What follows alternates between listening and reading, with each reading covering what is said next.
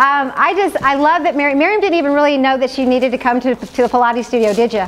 Yeah, because she's like, no, I did not, because she actually went down to our sister facility, or our brother's facility, whatever you want to call it, Crossroads Boot Camp, and wasn't too cool about that, right? Well, no, it was a tire. She didn't want to flip no tire. They have a monster tire down there, and so it looks pretty cool. It's pretty intimidating when you go in there. It's pretty, you know, it's pretty hardcore. So I had one of my college roommate goes down there, and so she said, "You need to come. You need to come." And so I walked in there, and I was like, "This is not gonna work."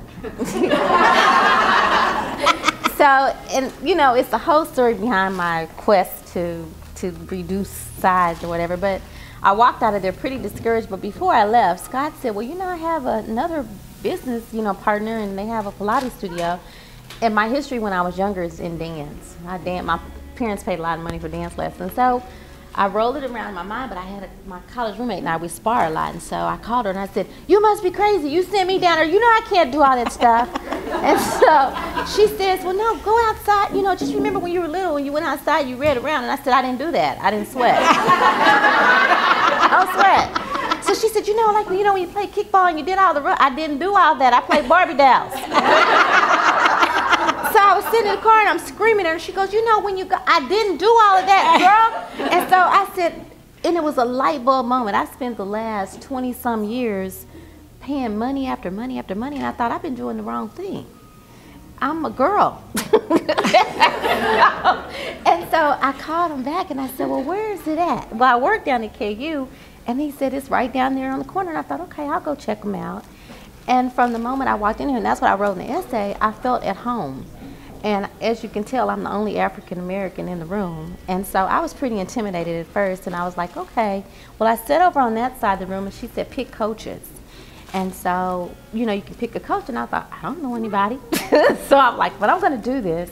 So the first coach I had, I picked her because she came to me first, and by, you know, circumstances, I ended up with Corby.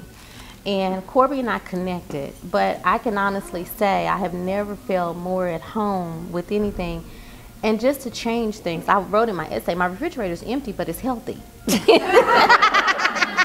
I mean, I like Greek yogurt. I was eating on almonds and raisins last night, and so my numbers weren't that great, but the total person in my head, who I am, I went to a Christmas party last night, and they had the little beanie weenies. I'm like, that's a lot of grease. And so I know this, when you have, nothing happens by happenstance, but I just know when they say, talk about a life-changing experience, it really has been a life-changing experience. This is kind of like my little secret hideaway.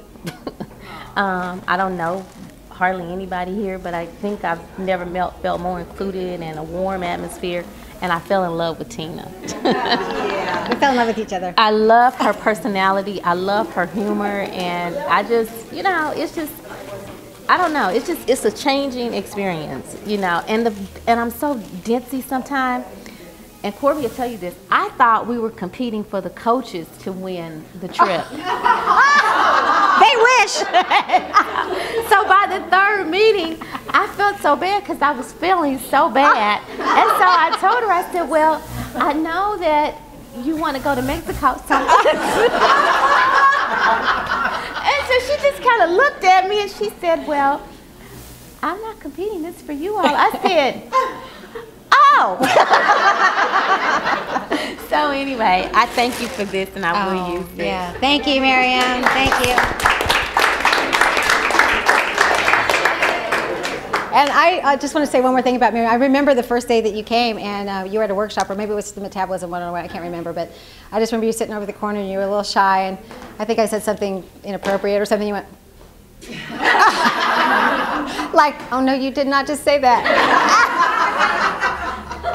You still do that. You still do that. Okay.